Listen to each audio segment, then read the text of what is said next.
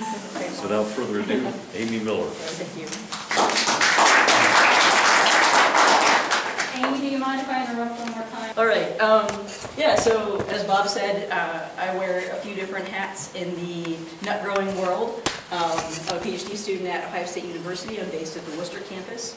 And I also run or manage Route 9 Cooperative. And so when I was asked to speak today, I wasn't exactly sure sort of which hat to wear. So what I have planned to talk about is kind of a sort of an overview of nut growing, and especially as it relates to Northeast Ohio. I'm going to talk about hazel specifically because the Portage County Soil and Water Conservation District will have hazelnut seedlings for sale, actually from us, from Route 9, from an interesting sort of select population of wild hazels that we've selected over the last few years. And I'll kind of give you the story about those. So I'm going to speak about things kind of generally, but I would like for this to be kind of informal. So if you have any specific questions along the way, feel free to ask, or if you want to hold your questions to the end, that's fine too. I'm going to kind of go over things broadly, and if you would like me to go into any more detail, I can certainly do that. So yeah, this is sort of a loose presentation about growing nuts in Northeast Ohio, kind of what we have, and then potentials for the future. So to give you an idea of where we're located, our farm is down here. This is Carroll County, Ohio. We are geographically considered Northeast Ohio. We are geologically Southeast Ohio. Culturally, West Virginia. We got people who live there from all over, so it's kind of in the middle of nowhere, and it sort of reflects that. But anyway, so it took me a little over an hour to drive here today, probably an hour and 20 minutes. But that's where our cooperative is located, and at the co-op, as Bob mentioned, we process and sell chestnuts. We sell a lot of chestnuts that we grow actually locally there in Carroll County. We also sell anything that Bob can't sell locally. We will process and sell through our cooperative. We have sold chestnuts, bought and sold chestnuts from growers in other states, from growers in Kentucky or Pennsylvania. So it's a nice hub, even though it's not necessarily centrally located. It's a nice space to be able to process and sell nuts, either that we produce or that others produce. There's just a shot of the co-op building. This is Route 9. If you go this way, north is Carrollton, and south is down into deeper Appalachia. This is sort of just the back end of the building during harvest season. We bring in chestnuts. Here's some chestnut orchards, chestnut trees in the background there. We bring in nuts in these bulk bins. Sometimes we use this wonderful Willys Jeep to help bring in the nut crop.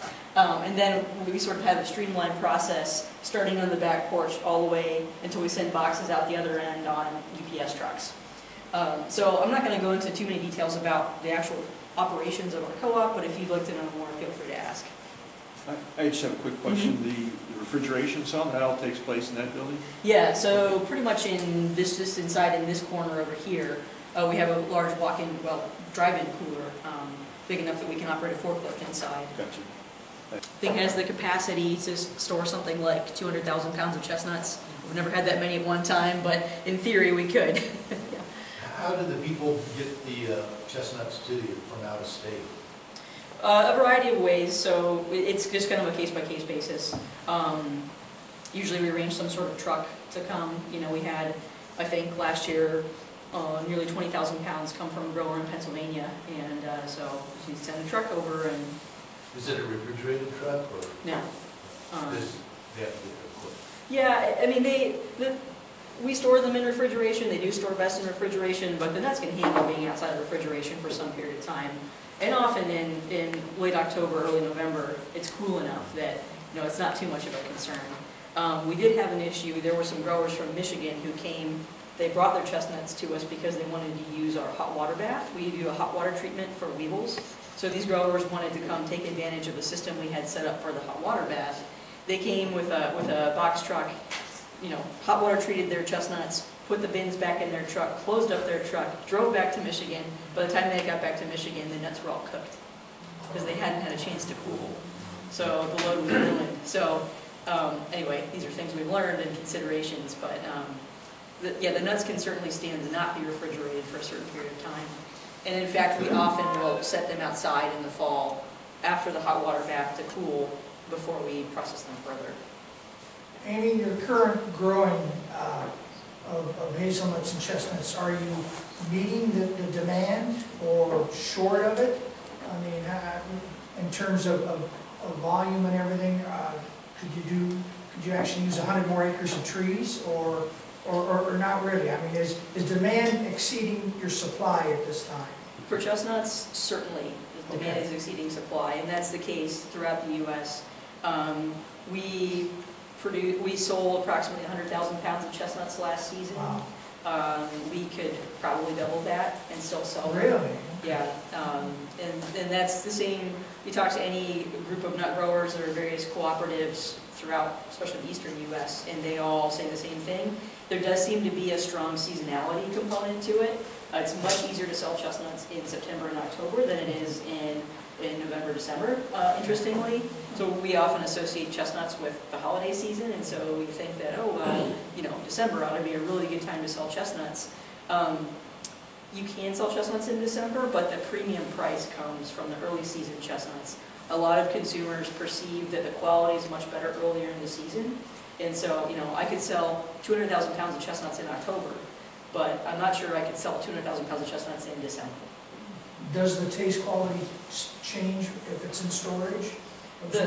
Yeah, the nuts they're quite biologically active in storage. So you harvest them out of the field, they have a high water content, they're more starchy, and then as they sit in storage, the starches convert to sugar, so they actually get sweeter as they sit in storage. But then you also have greater risk of storage pathogens, molds, that sort of thing. And so, actually the nuts taste better after being in storage longer, but a lot of consumers perceive, they think the quality deteriorates quite a lot as they sit in storage, which, there's some truth to that. It's maybe not as extreme as some people think. Yeah. On the hot water treatment, how long is it in the hot water, what temperature, and does that change the storage shelf life when you do that? Yeah, so the hot water treatment is 120 degrees Fahrenheit for 20 minutes. And that 20-minute time period, basically you put in a batch of nuts into the hot water, that temperature drops, right? So you need enough time to bring the water back up to temperature, and then the nuts need to sit at that temperature, and the temperature needs to permeate all the way through to the middle of the kernels. So they really only need to sit at temperature for about 5 minutes, but you end up needing that longer period of time to get them up to temp and then hold them for that period. As far as storage, actually, yeah, so the hot water treatment does impact the shelf life, and in fact it improves the shelf life. We'll often put some in our big tub of hot water, we'll put a little bit of bleach in there as well, so it's kind of a kill step for microbes, and kind of like shines the nuts up a little bit. If there's a little dirty from the field or something, it helps. So it does improve the shelf life doing the hot water storage. Well, it actually improves the... Yeah. And then what temperature do you store them? We store them, it's kind of normal refrigeration, just above freezing, 35 to 40? 35. Yeah, somewhere in there. And you thoroughly dry them before you put them in storage, or do you? Nope. You don't? No, actually for chestnuts, unlike other nuts, and this is really important, the high moisture is really important to good storage. So most nut crops, including hazels or walnuts or anything, you want to dry them sort of as quickly as possible, and they keep longer when they're dry. Chestnuts actually keep best when they're at full moisture. And so we store them at high humidity. We'll put them in the hot water bath, we'll keep them, sit them out on the porch area to let them cool down to ambient temperature, and then we'll put them in cold storage kind of at a high moisture, and we keep the cooler humid as well. So it's kind of tricky. There's a fine balance between, keeping the moisture high and also, not having a lot of storage molds on the chestnuts, right? We don't keep them in, we always keep them in perforated containers. If we keep them in plastic bags, a lot of times they'll develop surface molds, which don't actually hurt the nut, but people don't like to look at a bag of moldy chestnuts. Oh yeah, so there's just some shots from the field. So we harvest, this is our most mature chestnut orchard. These trees are about 50 years old. We harvest almost everything by hand, and we have these 5-gallon buckets in the field, and then at the end of each day of harvest, we go out with one of those gray bulk bins and dump all the buckets into those bins and bring everything in by the bin. So, that's the story of the chestnuts. And I want to give you the story of the hazels, because hazels are kind of a new endeavor for us. And I'll kind of give you the story of these hazels that'll be for sale this spring at the tree sale. So, if you come to Route 9 Co-op, and we're talking about chestnuts and looking around, mostly you're going to see all these big chestnut trees, you're going to see the chestnut orchards. This particular farm, this older farm, this is the family farm that I bought a couple years ago, called the Portage farm. You kind of walk into this like forest of chestnut trees, but then if you keep going and walk through the chestnut trees, the landscape opens up and it looks a bit like this. This is all still part of the same property, but this was all strip mine land. In the early 90s, this whole area was strip mined. It had been forested previously. So imagine, all this open space is all forest. It all looks like this instead of like this. It was forested. I'm told that some previous landowner neighbors were nut tree enthusiasts and had various types of nut trees growing in the area. Certainly, my grandfather was a nut tree enthusiast. He was the one in my family that originally bought this property and planted a bunch of different nut trees. Sort of long story short, over time, he and my dad realized that chestnuts were the best suited crop to that area, so things have become more and more chestnut and less other nut tree. But there's a history of a lot of nut trees being planted in this area. But when the mining came in, they stripped everything, cleared the forest, mined the coal, and now, 30 so years later, this is kind of a steep hillside here, and you can see some trees starting to regenerate. This has been a big process. We've been trying to reforest this area pretty much ever since the mining company left. And, this hillside is doing okay. There's, the big issue with reclaiming strip mine land is compaction. And a lot of trees won't grow because of compaction. Mining companies also typically would seed with some pretty aggressive grasses because the idea was they were going to turn all this mine land into hayfields. So that was the value. They were going to make the land valuable by growing hay. And so a lot of times these strip mine lands are left with very compacted soils and very competitive grasses, both of which do a good job of preventing tree growth. Of course, the other issue we have are deer. So any little seedlings that might start to grow in there get nibbled by the deer. So reforesting a large acreage strip mine area has been challenging and is still challenging in many places. So this little hillside is starting to come back. There are trees and shrubs, some that we've planted, some that have come in naturally. You get big areas like this that are still pretty grassy, not very shrubby. I do want to point out, this is just an interesting little side note, strip mine soils are notoriously nutrient poor. And so this is kind of early spring. We can see when some leaves are just starting to come out on the trees, grass is starting to grow. This grass is the same type of grass as all the surrounding grass. So I walked out there and I'm like, why is that there's that one big clump of really tall, really green, beautiful looking grass on this poor site surrounded by all this, yellow, small, short grass? And I realized that this spot is actually where we had dumped a bunch of cull chestnuts the previous year. So the old chestnuts that we didn't want to plant, and they provided that much nutrition to the soil and made that much noticeable difference in the way the grass was growing. So it's just going to give you some idea of the nutrient dynamics on these old strip mines, and also one of the reasons why it's difficult to get new plants established there. Here's the same view later in the summer. And if you go up, so we looked at that hillside that was kind of covered in trees. This is the top of the hill, so this is a big area that was mined. And you can just see that, there's just not a lot of trees growing there. We got some brambles starting. There's some autumn olive. This is a patch of black locust. So the autumn olive and the black locust, these nitrogen-fixing plants, can do fairly well. But anyway, it's just a very, it's a difficult site to grow trees.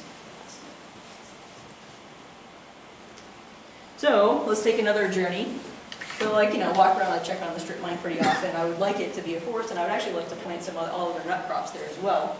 So this is also sort of another, from where we were looking before, if you were to turn this way, another angle, we have this high tension power line that kind of runs through the property. So we're gonna take a journey. Your Chestnut Orchard would be like over this way. We're going to take a journey across the strip mine down to this valley right here in part of this reclaimed strip mine land. And what we find are all these groups of shrubs that are just kind of everywhere. And it's interesting because you walk through this kind of like grass and goldenrod and autumn olive, and all of a sudden there's all these clumps of other woody shrubs somewhere. And I'm like, huh, what are those? And as I look closer, I realize those are hazels. Those are actually all clumps of American hazels. And they're thick. I mean, there's a whole thicket of them. Now, this is kind of the main area where the population is the most dense. But these little clumps of hazels have spread out kind of throughout the strip mine area, in some places where we've planted other trees and they haven't grown. And somehow, these hazels have found a way to not only colonize the strip mine land, but actually thrive there and produce a lot of nuts. They're very productive. And interestingly, so this forest here was at the edge. This was never cleared for the mining, and so the best we can theorize is that because there were lots of Native American hazels and other trees growing before they cleared for mining, and because some neighbors had planted some different cultivars and of nut trees and were kind of into nut tree planting, that there were these populations of nut trees that used this kind of like little forest refugia, right? So after they cleared for mining, there were small populations left in these edge forest areas, and then now years after mining, those populations are spreading throughout the strip mine land. And you think of reclaimed strip mining, you think, okay, autumn olive, black locust, trees that don't have a lot of food value. But then when you see hazels colonizing strip mine land just kind of on their own, that's really noteworthy. And so we've been keeping an eye on these hazels, and I've been collecting nuts from them every year. Have been selecting some of the larger, tastier hazels and growing them. And so we kind of have this wild hazel breeding program going on at the co-op that was started by the hazels themselves, and now that we've realized it, we've kind of tried to help it along. And so we've been growing select seeds from these hazel populations in the last couple of years. Here they are. This is mid-March, and I don't know if you can still see very well, but these are all the catkins. They're in bloom. Here's I don't know how familiar you are with hazel flowers, but this is the male flower, the catkin, and this is the female flower. Looks like a little pineapple, and they have these cute little pink styles. They're really attractive little flowers if you can see them when they're in bloom. They're wind pollinated, and actually one of the issues with commercial hazel production, if anyone is interested in growing commercial hazel varieties, for the culinary market, good pollination is a challenge, especially because a lot of the hazels that we grow for culinary production are European varieties or hybrids, and the timing of pollination doesn't always overlap between some of them.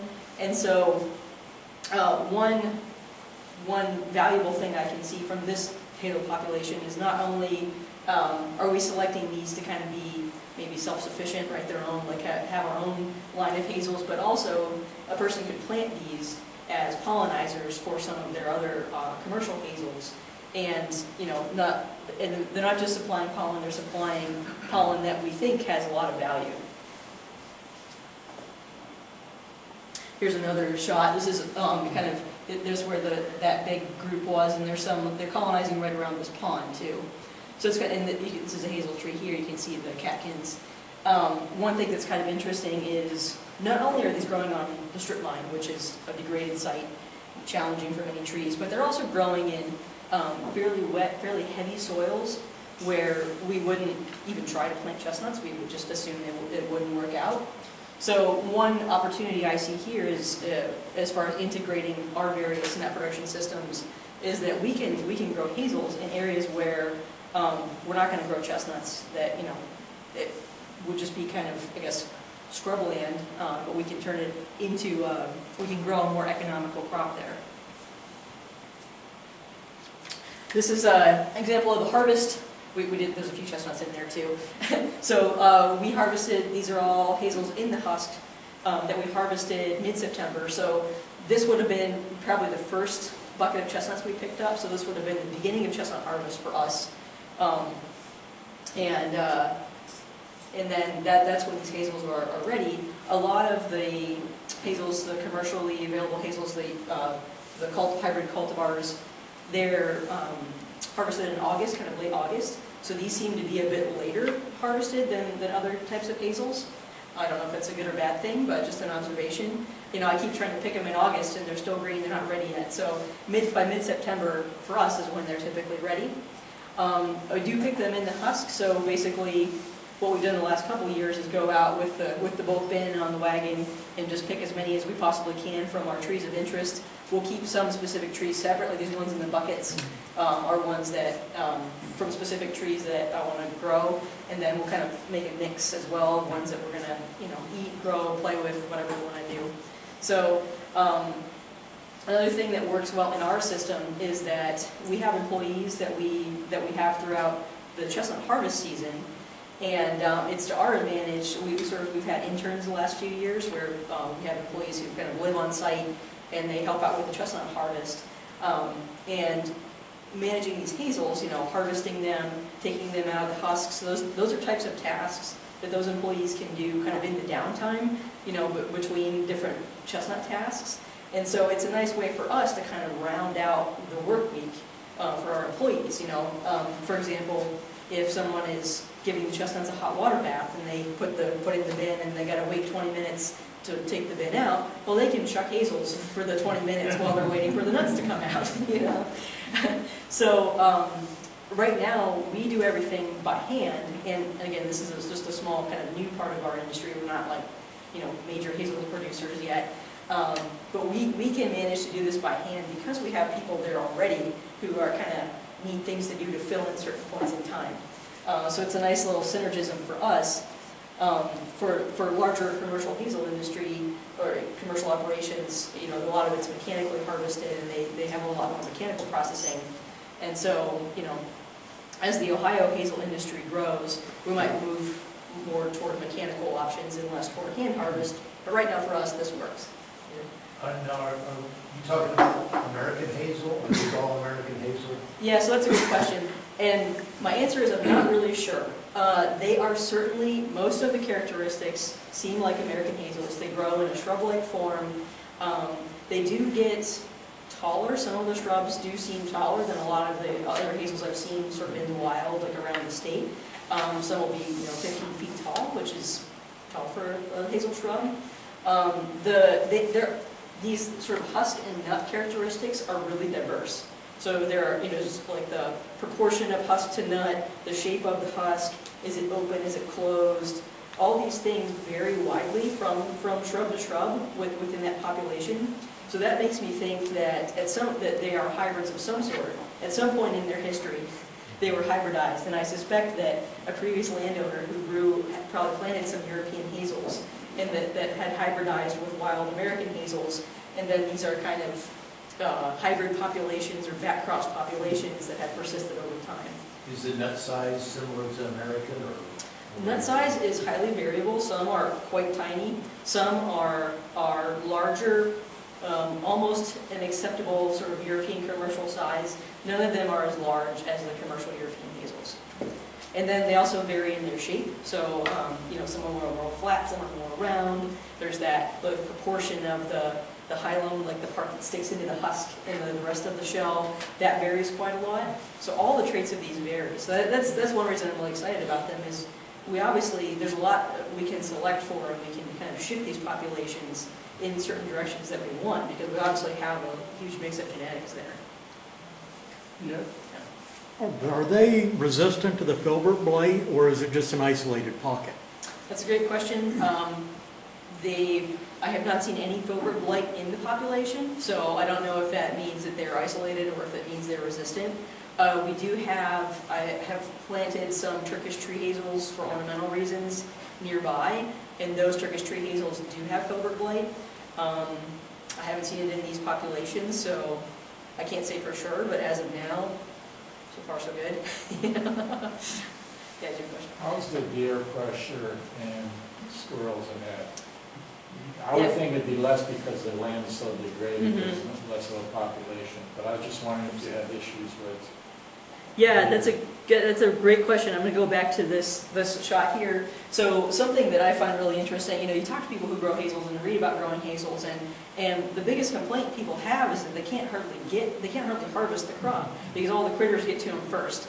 And so, I'll go out and check on these throughout the summer, August, September as they start to ripen, and I could go out there right now and there would still be some, maybe not now, but in December or so, a few nuts left that hadn't been eaten by the critters. So it is a puzzle as to why these don't get eaten by more things. I think certainly part of it is this kind of open landscape, right? I mean, the squirrels don't like getting this far from the trees, so I think there's less squirrel pressure for that reason.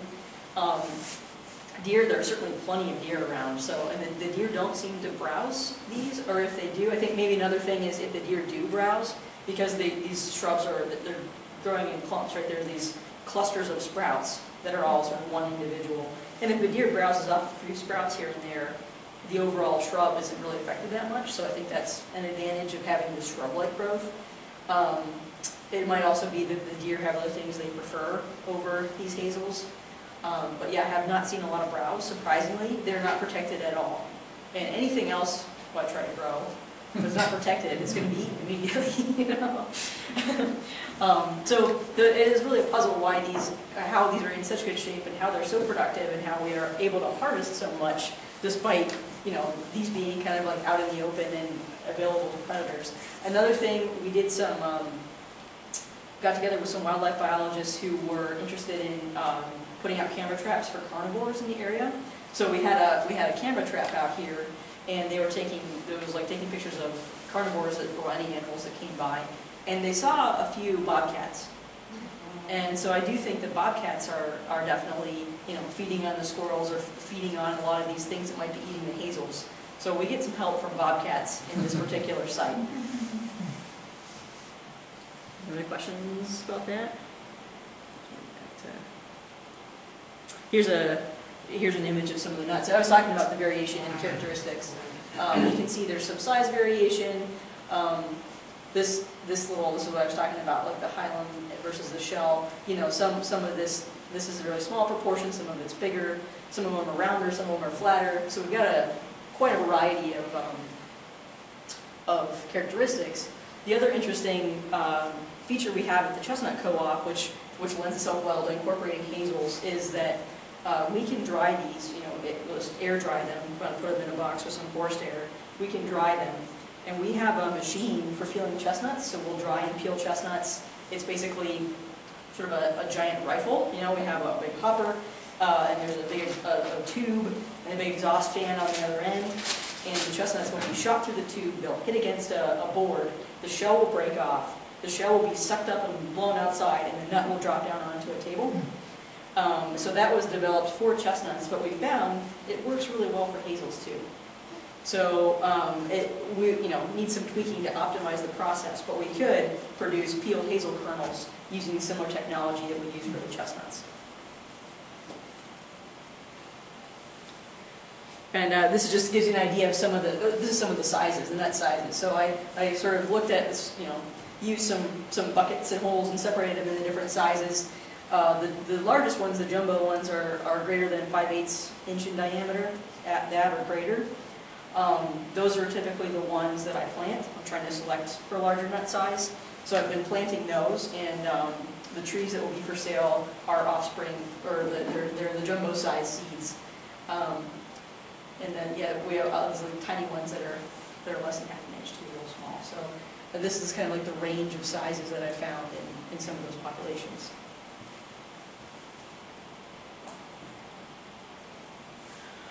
So that's really the story of the hazels. I guess the other thing to point out is that, I'm talking about this like it's a thing we normally do. This is an industry that we're developing, right? We don't have a huge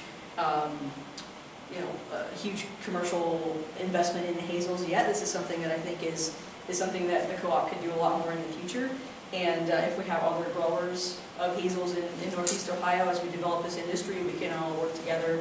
And the cooperative, makes a good, we already have that cooperative infrastructure in place, right? So if we have other hazel growers, we can all work together to kind of grow a hazel industry in Ohio. And we can also consider, the current hazel industry and where most people are growing European hazels or hybrid hazels. They're for the confectionery chocolate market, right? And so they have very specific rules about size and shape of the kernels, and everything is sort of specialized and geared toward the confectionery industry.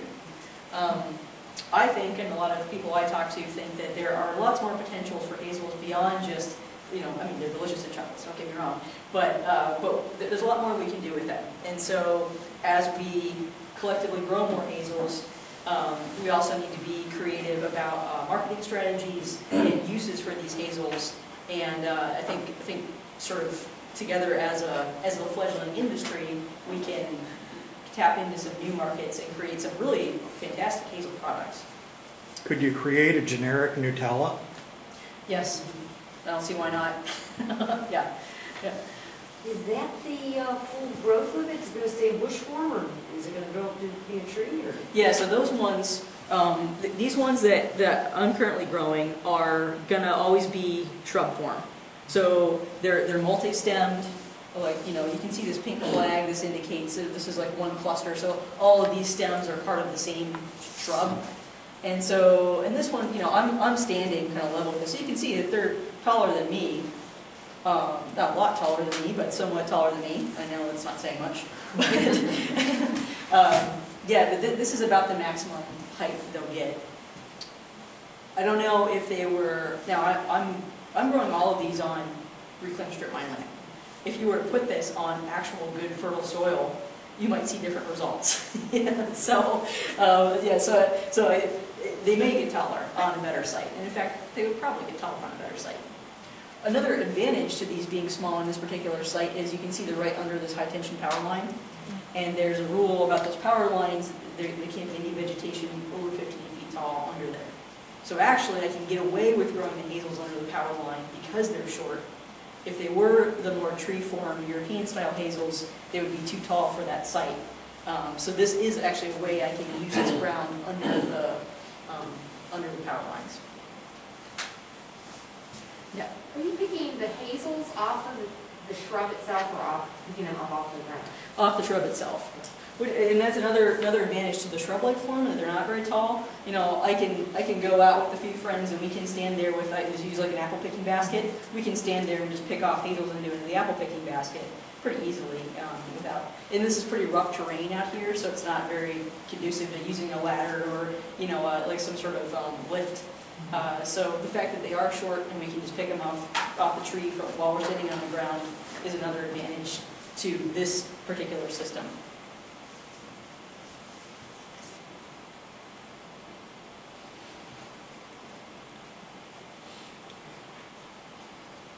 So I just wanted to talk a little bit about, maybe preaching to the choir here, but some of the benefits of growing nut trees in general.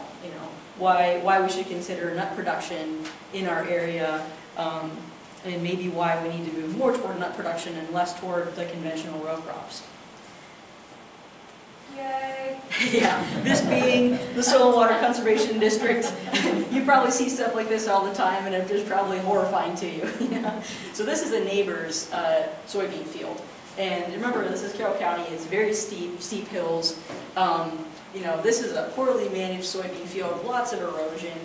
We see this all the time, and this is really not helping anybody with anything, right? There's not good soybean production happening. There's loss of soil resources. This is a degraded landscape. The strip mine was a hugely degrading event. But this is something that's continuously degrading the landscape year after year, rather than building soil nutrition and building the types of soils that can support lots of life and lots of food. And so this type of system, because it degrades the soil every year, then requires a huge amount of external inputs to keep the system going. It's not perpetual, it's not self-sustaining. So yeah, you can get away with it for a while, but in the long run, not a great idea. So, we got these bean fields or row crops that are high disturbance annual crop, no soil integrity, low biodiversity, low resilience. The only advantage, I guess, would be a quick recovery from disaster. You have a big flood event, your bean field washes away, well, you just plant a bean field the next year. You know, not a huge deal.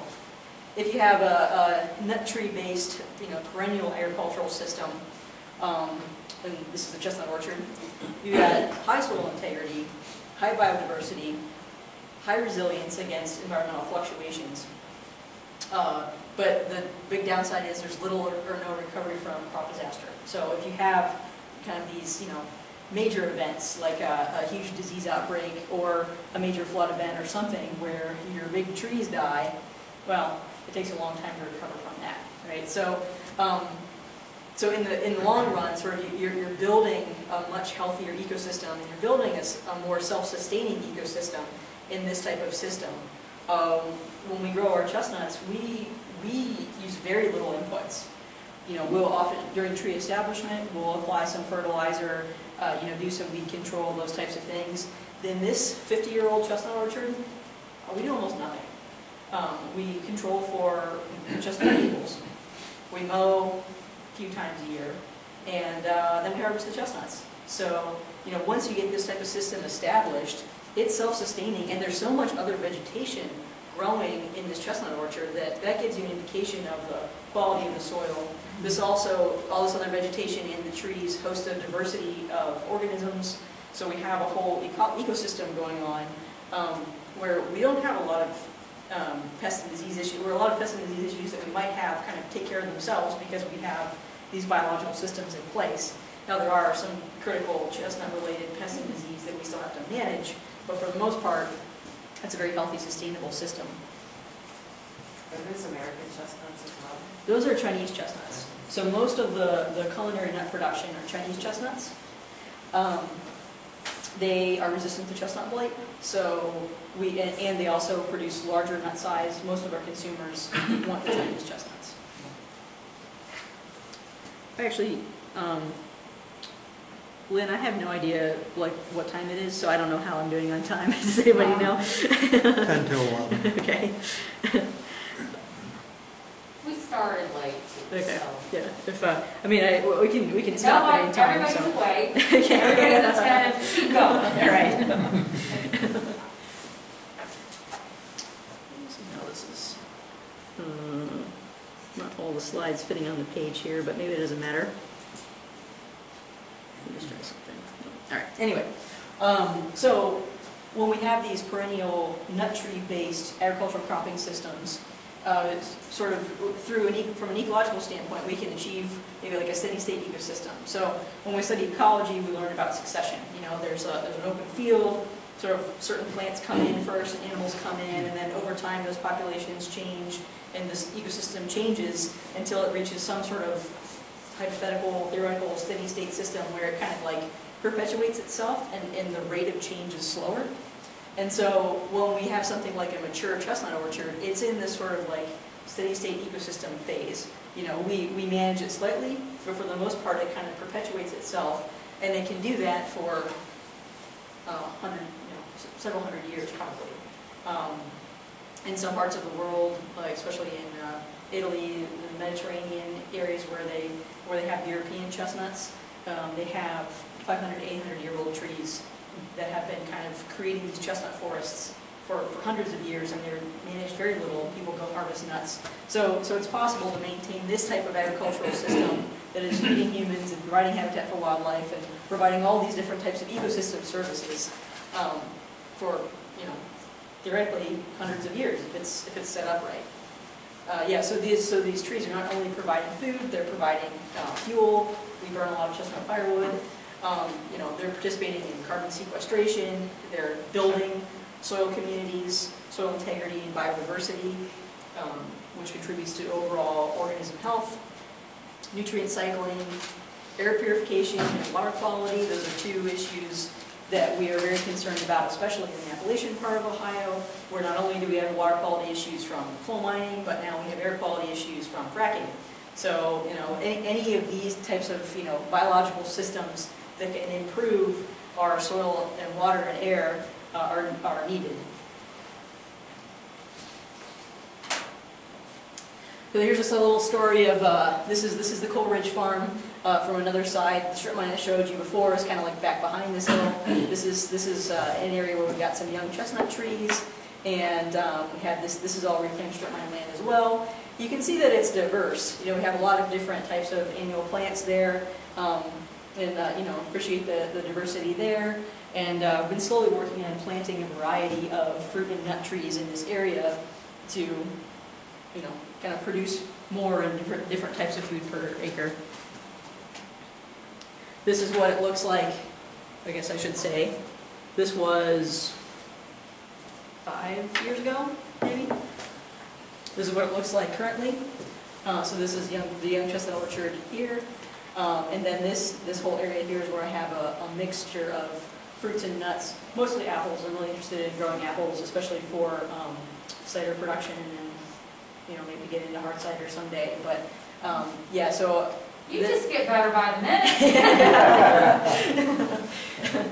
so this is kind of the play, like my playground. You know, we have this, you know, thanks to sort of the generations that have come before me, we have this chestnut production system that's fairly well established and ticking along, and you know, we just need some minor management every year. So that gives me a bit of time and energy to play with new things. So this is my playground where I'm looking at various low input growing systems for fruits and nuts, especially apples. Apples are kind of my main focus in this area at the moment. You can kind of see some trellises there.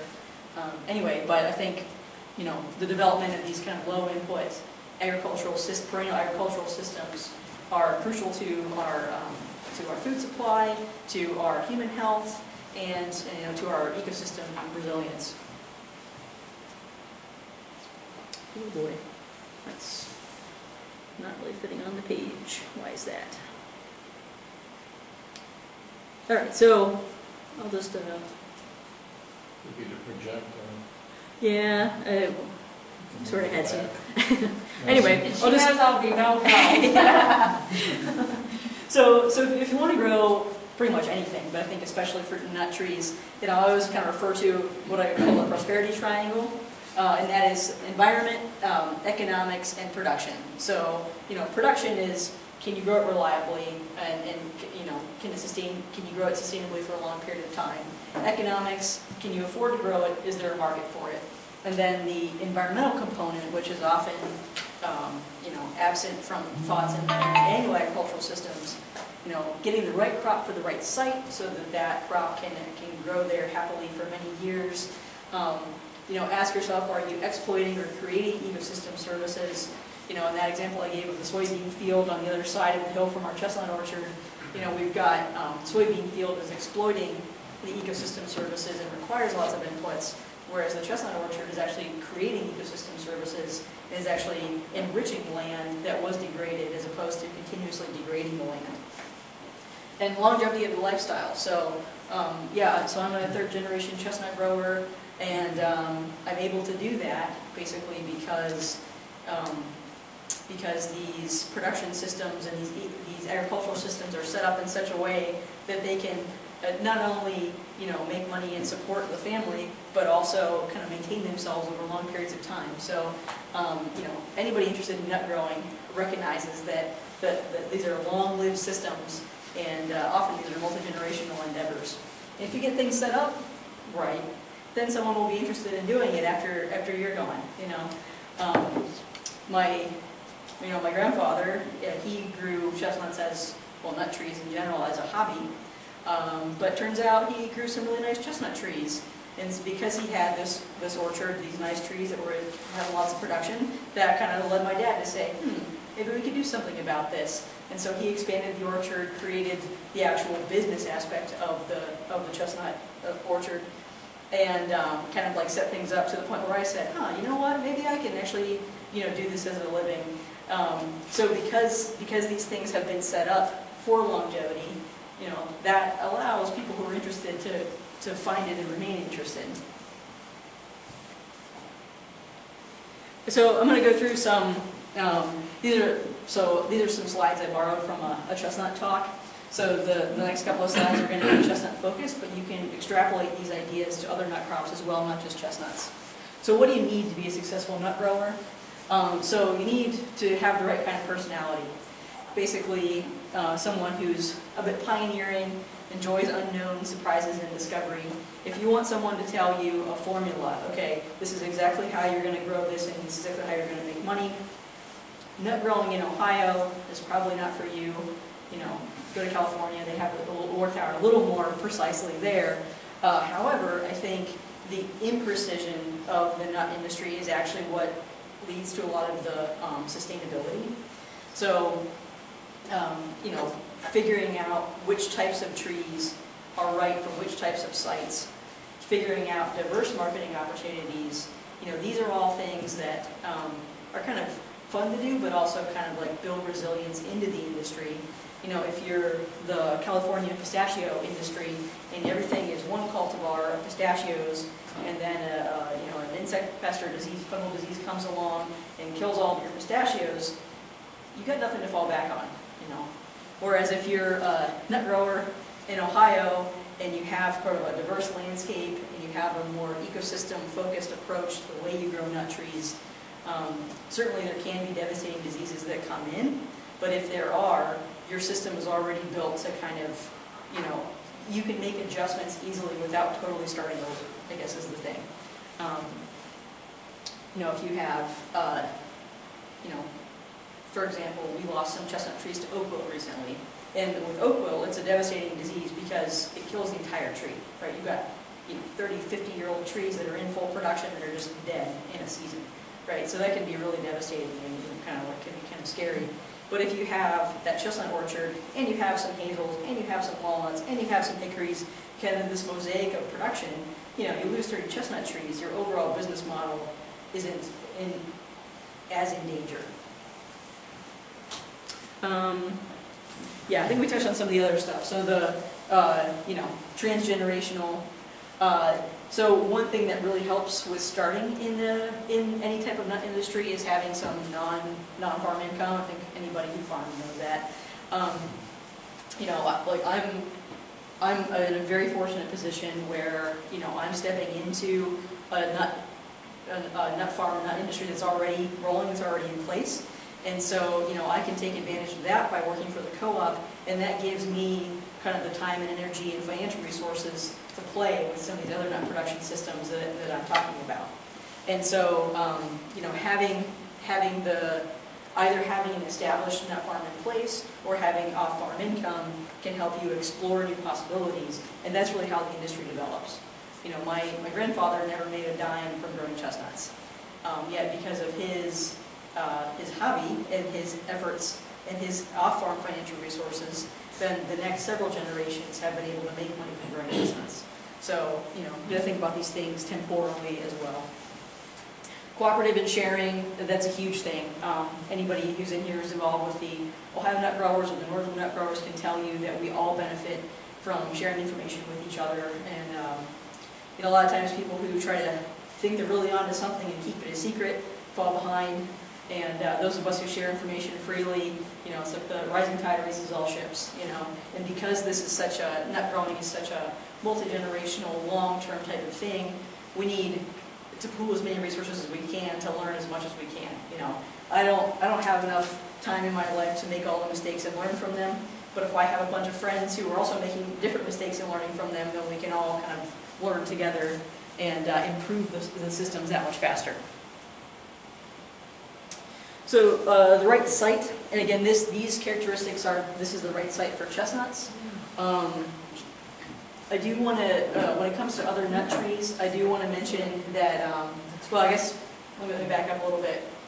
In general, whatever you're going to grow, you want to make sure that it makes biological sense to grow it there, right? There are some hard edges on, you know, between the biology of the plant you're going to grow and the site.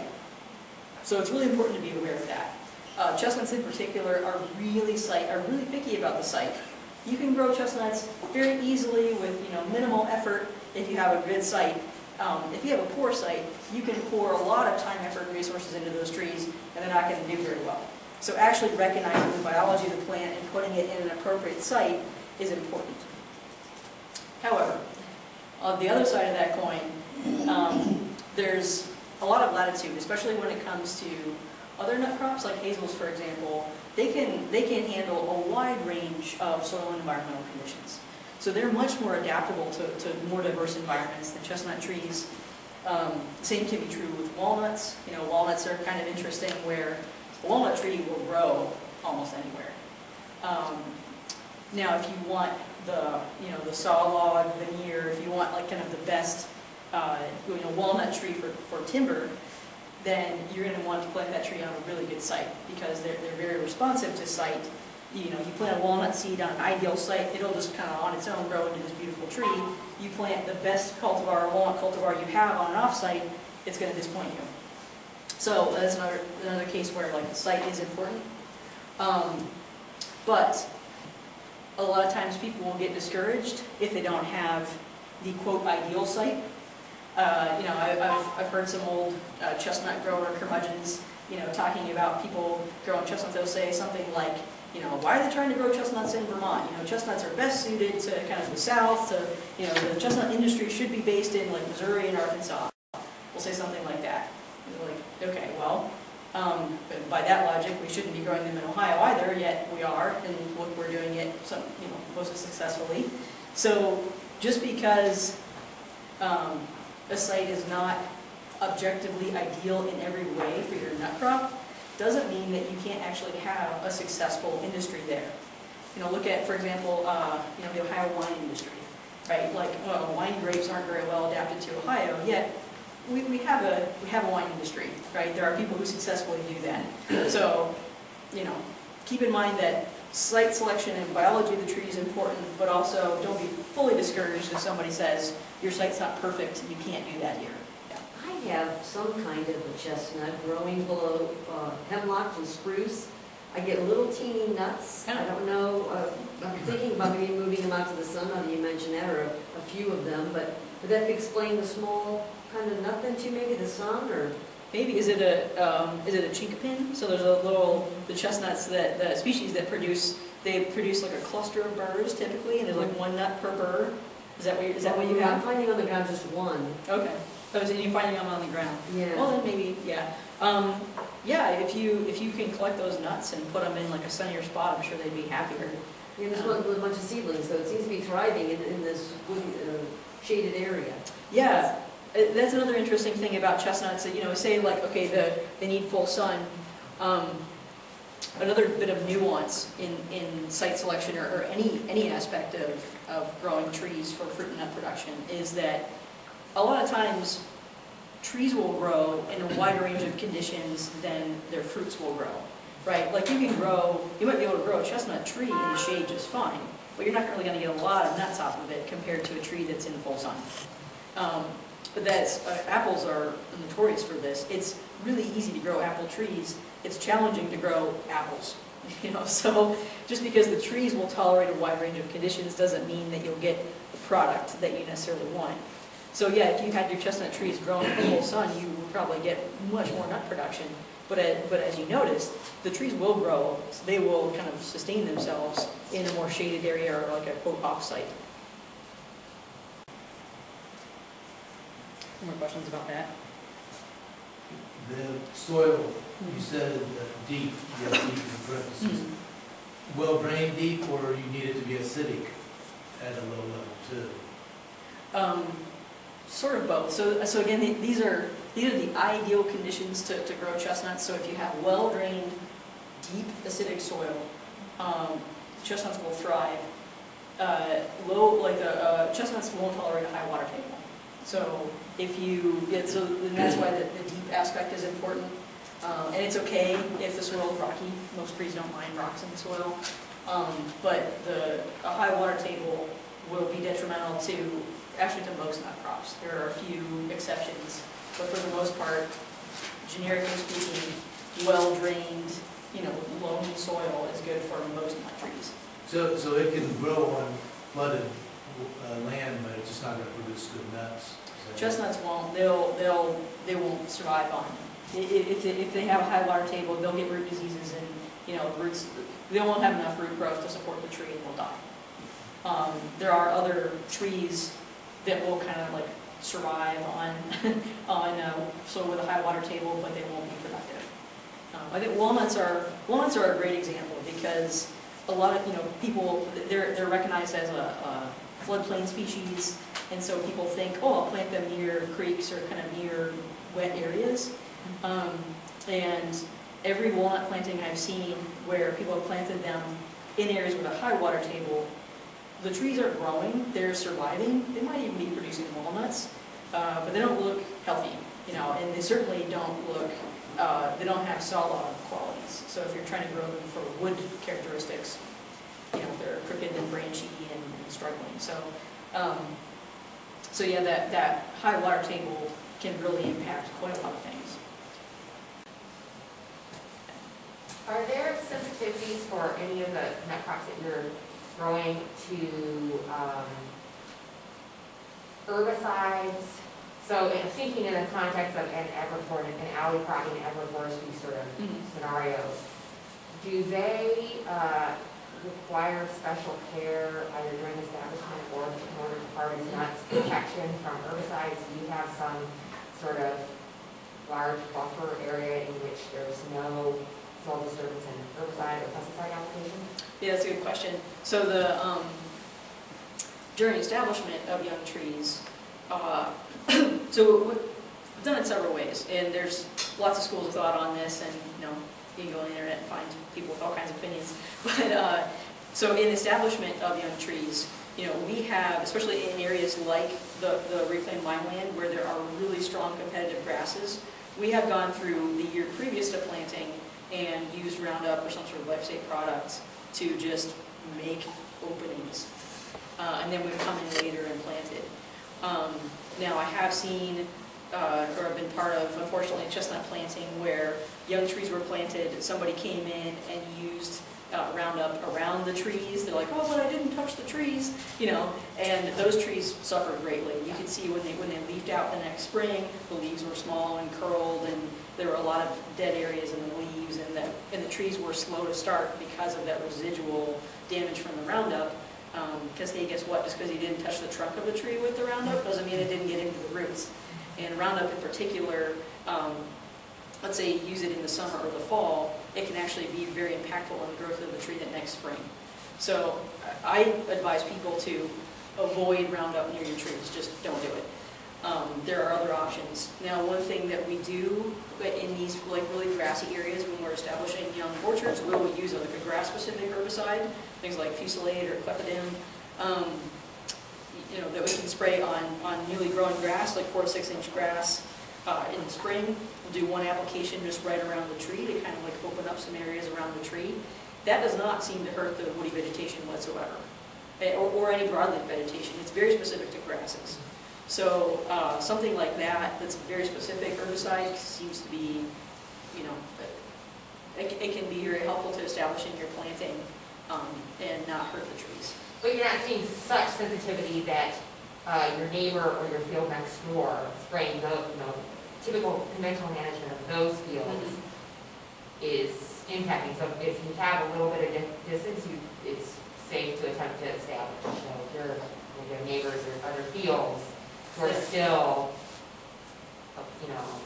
conventionally managing with glyphosate. Yeah, it's drift is certainly an issue. Still an issue. Yeah, it's certainly an issue. I know of several people who have had maybe not the whole tree loss. Some have had whole tree losses, but some have just certainly had production being impacted by drift from a neighbor's field. I think probably, if you have the space and the means, the best thing you can do is put in some sort of buffer, like fence line, tree line. Yeah. Something just to physically block the drift. White pines or something like that. And so, yeah. Other than that, if your neighbor's spraying, there's not much really you can do other than try to mitigate what you can. Yeah. I've got a question, Amy.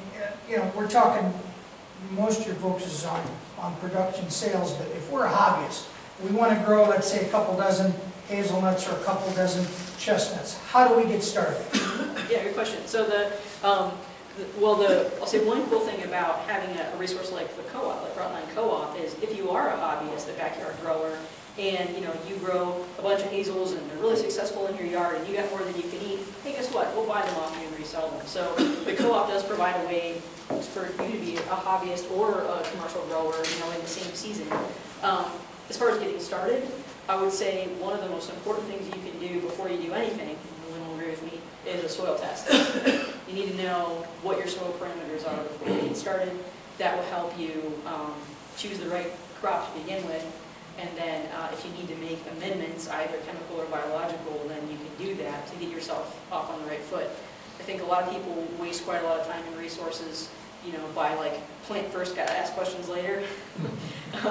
It's important to take the time to do the background research, test your soil, look at what vegetation is already there, pay attention to how water moves across your lane and how water tables might fluctuate, and that taking the time to do that will save you time in the long run when establishing your crop, even if it's as a backyard hobbyist. But yeah, soil tests. I would say soil test, and then there are resources like soil and water offices and county extension services that can help you. Once you have your soil test, they can look at that with you and say, okay, based on this, here's what we advise. Or, hey, you should talk to the nut growers about what type of nut trees are best here, that sort of thing. Yeah. What pH range is good for hazels, and what kind of pH range do you have on that reclaimed land also? Hazels can tolerate quite a range. They can thrive in the same acidic conditions as chestnuts, or they can grow in soils of pHs up to 7. I think I've seen them in 7. Never seen them in higher. But on the strip mine, the pH is all over the place. It's a really amazing. I did some soil sampling, just kind of like in a grid system, and looked at the pH of the soil at various layers in the soil, and then at various points. And the pH ranged from like 4.2 to 7.5 within an area as big as this room. Like hole to hole where different trees were planted is drastically different. So yeah, I haven't tested the pH specifically where those hazels, that biggest clump of hazels are growing, but they, based on what I've seen and based on the literature, they can tolerate a very wide range of pH. How are we doing on time? I could talk all day or stop anytime. It's So. 11:16. Okay. I guess this kind of goes along with the site. So this is a young chestnut orchard. This whole area was planted in chestnuts, and you can see this is kind of a low swale, high water table area. So the chestnut trees that were planted there didn't survive. This is just kind of some brushy, like blackberry, bramble type stuff in there. But if I saw something like this, on the site that I'm interested in, I might say, okay, this is obviously not a suitable chestnut site, but I would try some of my hazels in there, maybe some elderberries, pawpaws, something. I would kind of play around with what can I grow in that swale. So obviously it's not a good chestnut site, but there's something that will do well there. Let's see, what else? Rate trees, so I don't want to spend too much time on this. I guess the main point to say is that whatever nut trees you're growing, again, before you start, whether you're a commercial grower or a hobbyist, it pays to spend the time to do the background research, talk to people, read what you can, try to figure out what trees are right for your situation. Because again, it's like back to the whole ideal site thing. Someone might say, well, if you want, maximum production or whatever, this is, buy these grafted trees of this cultivar, and they'll tell you exactly what you need to do. But you might not need to do that for your location. We found in the chestnut industry that most of our production comes from seedling trees, and we prefer to grow chestnut seedlings over grafted trees, which is really unusual for a commercial crop. And so, in this case, both in the commercial industry and in the hobbyist industry, seedling trees are best if you just want kind of like low maintenance production. When it comes to other things like hazels, so the hazels that I keep talking about, those are seedlings, right? So they're going to have a lot of individual variation. Each one will be a little different. If that doesn't matter to you, then fine. If you're let's say, for example, growing hazels just to eat yourself, or to let's say we're going to like dry and peel these and sell the fresh hazel kernels. maybe it doesn't matter if we have variation in size and shape, you know. But if you're trying to grow, you know, for Ferrero Rocher chocolates, then you want to make sure that you're growing grafted trees of a certain cultivar that meet certain specifications, you know. So choosing the right tree just really depends on your goals, and you know,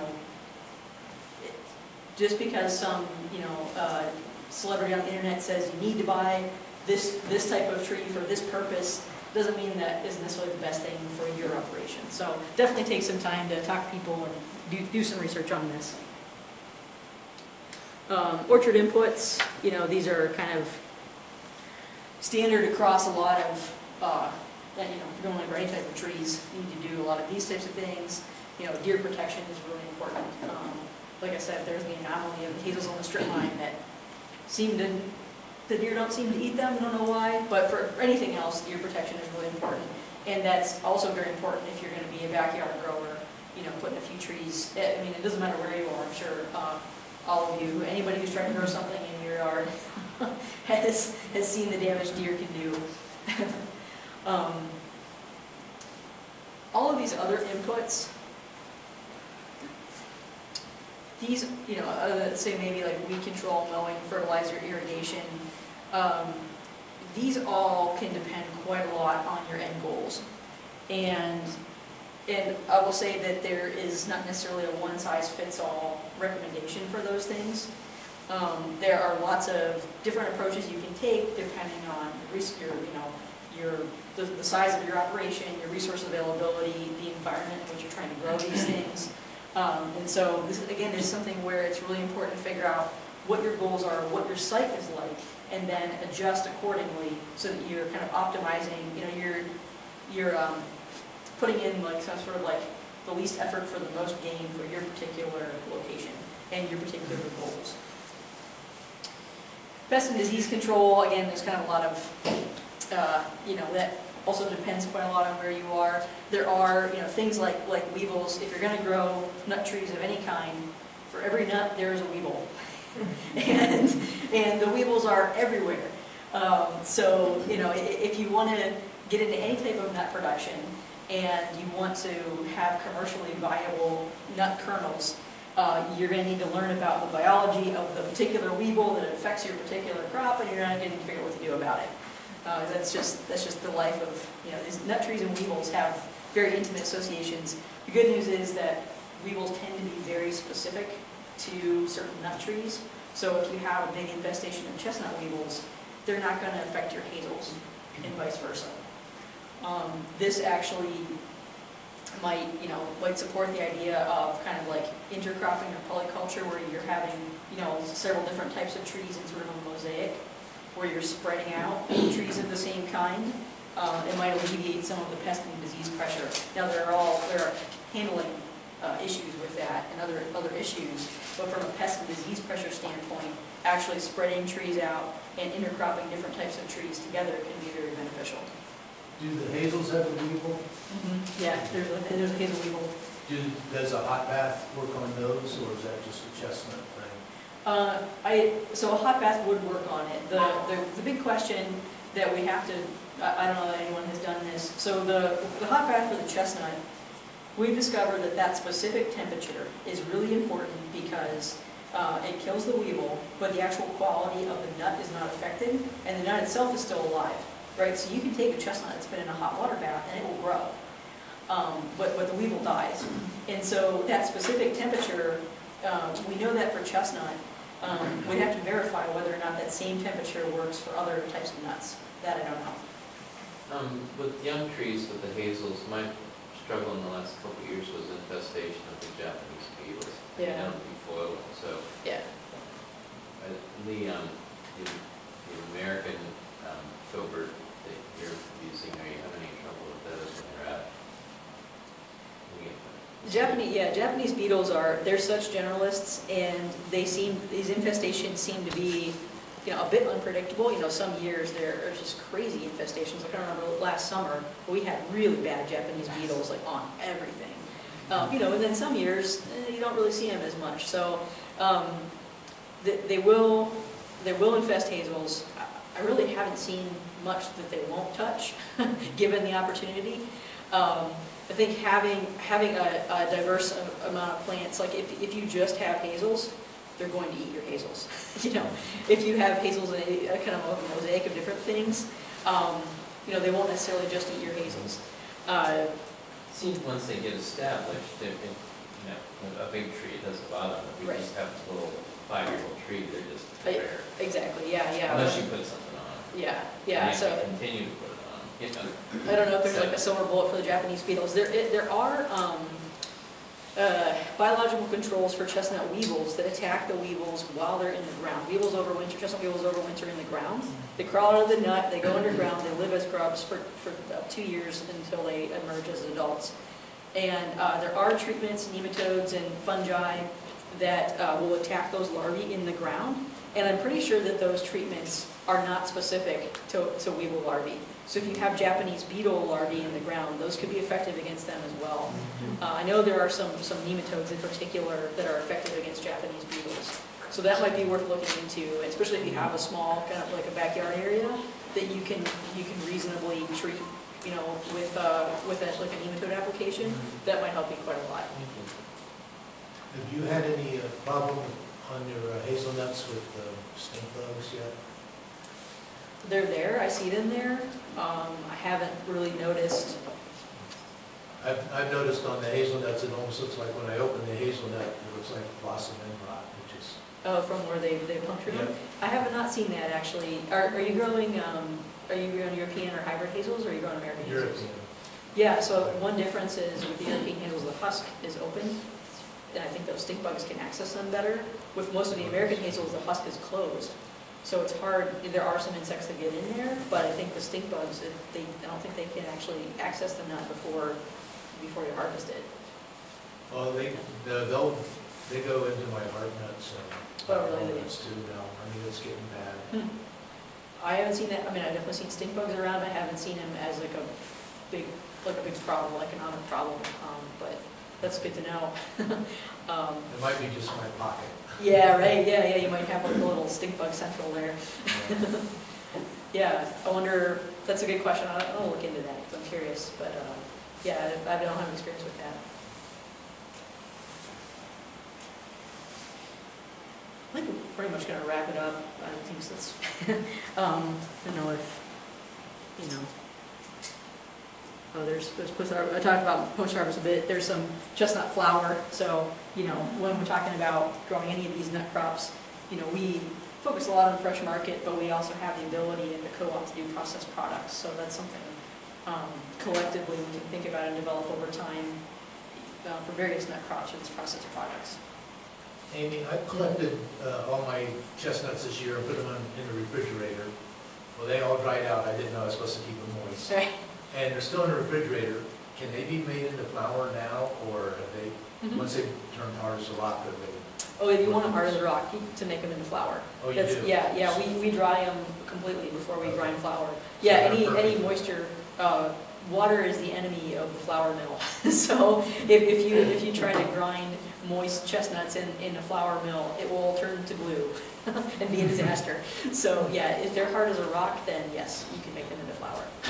Check to make sure they're not moldy. A lot of times if they draw it in the fridge like that, you open them up, they might poof, might get some like, you know, those green molds and stuff inside.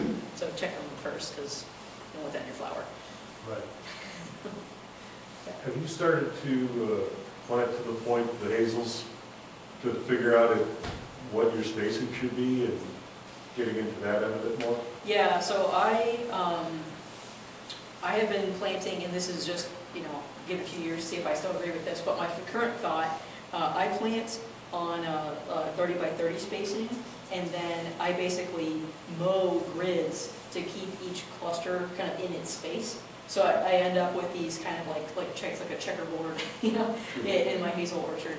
Because again, I'm letting them be shrubs with lots of sprouts. I'm not trying to train them into a single tree.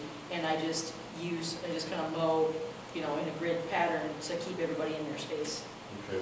Do you think you'd have to go that large, and could it be more intense in the number of plants you're putting in Yeah, you could go smaller. I guess I chose that because of the size of our mower. So we have any equipment. So it's all based on Yeah, it's based on the equipment. So if you have smaller equipment, then yes, you can do smaller spacing. So yeah, I guess just kind of scale it to whatever size of land and size I of didn't know equipment. about any efficiency return for how much land you use. Not yet. Okay. Ask me in a few years. Thank you. Do you mow under your chestnut trees when it comes harvest season? Because I noticed you had a lot of growth under there. Yeah, so that was, those pictures were with all the vegetation, that was midsummer. So we do mow, we mow twice a year. I don't think Bob maybe mows more. Again, there's different schools of thought on this too.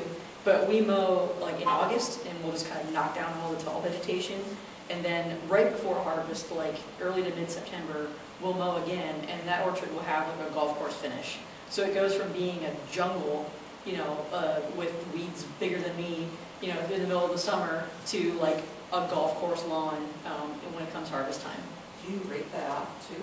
Nope, we leave it, and that's part of the thought process is that we're basically, instead of applying fertilizer, we're just kind of recycling those nutrients within the orchard. And we find we usually apply fertilizer to trees at the beginning of establishment. We have a lot of orchards that we haven't fertilized in years.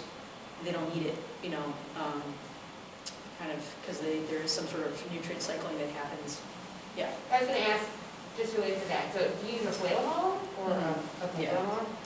And are you intentionally growing cover crops for legumes and things like that to offset fertilization? So we, at the Carroll County Orchards, whenever we make a new planting, we always seed with Timothy. But we find that's a nice, as a grass, it's not competitive like some of the, bluegrass and fescue and some of those. And Timothy will also, based on our mowing regime, it goes to seed every year right before we mow. And so it will kind of reseed itself. So we've found that Timothy and chestnuts play well together. And I mean, over time, a lot of other stuff comes in. We don't necessarily maintain just the Timothy orchard lawn. I helped put in a planting at Worcester at an old hayfield, which had a hard pan layer and some, was not really good soil for trees. There we planted a cover crop mix of, we did red clover, Timothy, red clover, and tillage radishes. And we weren't able to get in onto the site before planting with a ripper to kind of rip up that hard pan mechanically. And so I wanted to include those tillage radishes to help break up the hard pan. I will say, so as far as like native plants go, I used to hate pokeberry. I don't know why, but it was like one of those things that was instilled in me as a child, like this is a weed, make it go away. Now I actually really like pokeberry as a component or as a helper plant in orchard establishment. If you've ever seen pokeberry roots, they are huge. Yeah. So a lot of people will go through a lot of efforts to grow tillage radishes or beets or things to break up the soil. If you just do nothing and provide perches for birds, pokeberries will come into your site and they will perform that same service of loosening up the soil for very little effort on your part. So I have stopped trying to annihilate them as I used to. Do you ever pasture animals in the orchards? I know with the federal regulation, I think you have to move the animals out 6 months before you harvest the nuts. But some nuts, if they're normally cooked before eating, you can run them. Like pecans, they'll run cows in right until they're ready to harvest the nuts. Yeah. Since you do that hot water bath, does that count as a sterilization procedure to where you could pasture, sheep or something in there?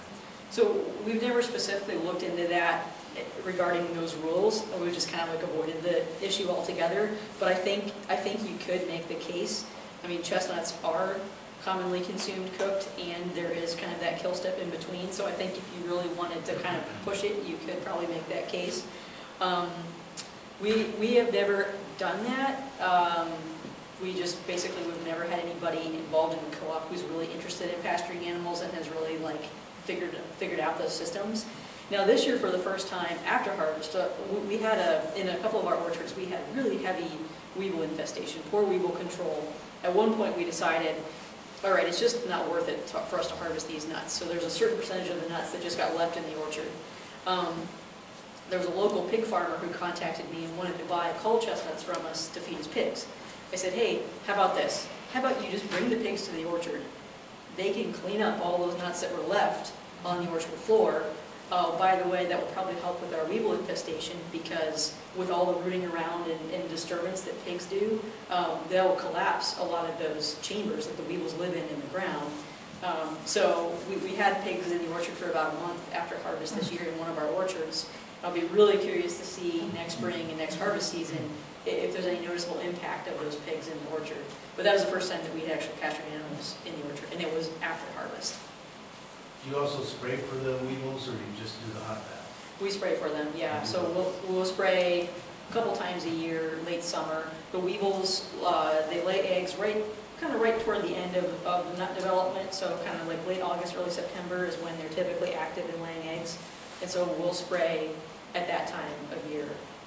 We just have a big air blast sprayer. I think helicopter or drone spraying would actually be better for large trees, but you know, we have an air blast sprayer on the back of the tractor that we use. That's the only thing we spray for, really, at least at the moment. But if we don't spray for the weevils, I mean, these weevils are, you can go from like 0 to a full infestation in a very short amount of time. They are really tricky to control.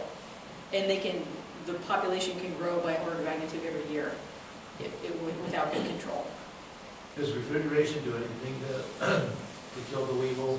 Not at all. They still pop right? Oh, they don't mind it a bit.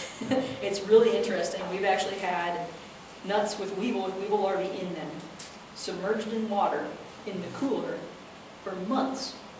You can bring them out of the cooler, and there's a little weevil larvae in the bottom of the bucket. Dump the bucket out, and those worms will start wiggling. They seem to be able to handle it. Now, if you have nuts submerged in water at warmer temperatures, and you kind of let them sit for about a week to 9 days, this is sort of ancient Italian technology, the water will get gross. There's like some fermentation that happens, you know, from the natural microorganisms in the nuts. And if it's kind of warm, like 65 to 75 degrees, and it sits there for a week, that seems to kill the weevils. So I think because of the lack of oxygen and the microbial activity, that will kill the weevils. But if you put them in cold storage where there's no respiration, no microbial activity, and there's lots of oxygen in that cold water, they don't die.